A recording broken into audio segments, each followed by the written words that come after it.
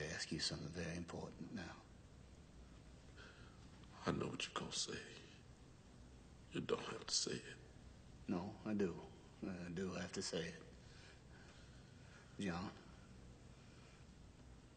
tell me what you want me to do. You want me to take you out of here? Just let you run away? See how far you could get? Why would you do such a foolish thing? On the day of my judgment, when I stand before God, and he asks me, why did I kill one of his true miracles? What am I going to say? That it was my job. It was my job. You tell God the Father it was a kindness you done. I know you're hurting and worried. I can feel it on you. But you ought to quit on it now. I want it to be over and done with. I do.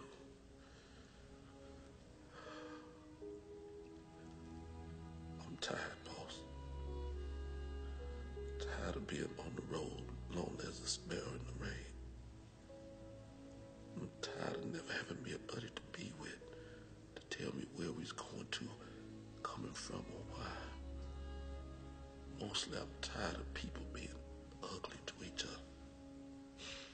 I'm tired of all the pain I feel and hear in the world every day. There's too much of it. It's like pieces of glass in my head all the time. Can you understand? Yes, John, I think I can. Well, there must be something we can do for you, John. There must be something that you want.